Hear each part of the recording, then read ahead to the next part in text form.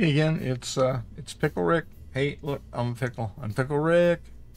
Um, this video is going to be hopefully a quick video. None of mine ever are. I'm sorry because I pontificate.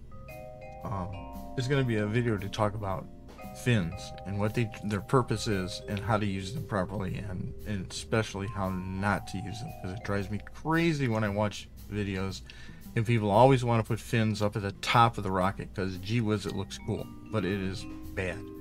Fins in front of the center of gravity is like trying to throw a dart fins first. What does a dart do if you do that? It flips around.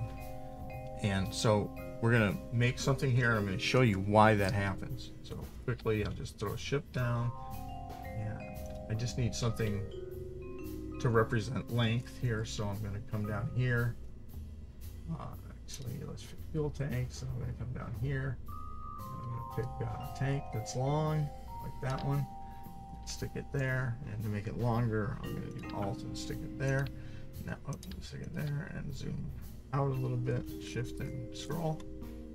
Now I'm going to just throw some fins on. I'm going to go four-way symmetry, and I'm going to go to aerodynamics, and I'm going to grab my favorite fin is that one right there, and stick it on the spaceship, on the rocket. Now, looking at the rocket from this direction, they're not at 45 degrees, so I'm going to move them one over. Looking at the rocket from this direction. Now imagine the rocket, right?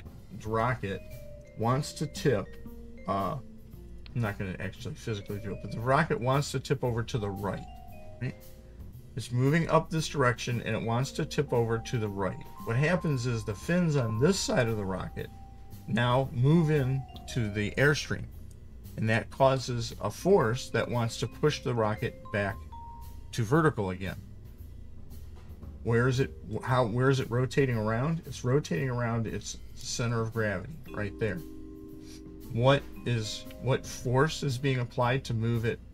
It's like a lever arm, right? There's a force down here that's pushing it this way. If it goes to the right, these fins will push it back to the left. If it starts to pitch over to the left, then the force on these fins will increase, and that will push it back over to the right. The purpose of fins on a rocket is simply to stabilize it and keep it moving forward in the slipstream. Now, how do the fins affect that, and why do putting fins up high make that a bad thing? Let's turn on the center of lift. That's the blue ball here. You want this blue ball. The farther back this blue ball is, the bigger your lever arm is that you're moving, you're pushing, right? The farther this gets back, the less force I need to cause this thing to pivot.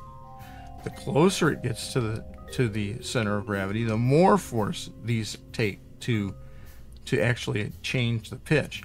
When it gets in front of the docking port, like this, still four-way, I'm going to grab those fins and I'm going to do this. I'm going to move them up, and gee, look, it moves the center of lift up with those fins. And when the fins get up here, let's do that same thought experiment. This ship starts to tip over to the right.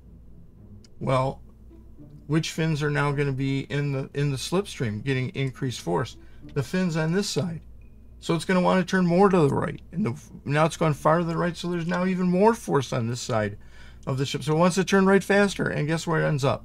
It ends up completely flipped around. That's why you don't want fins up front on a rocket. Okay, that has been my sermon for this afternoon.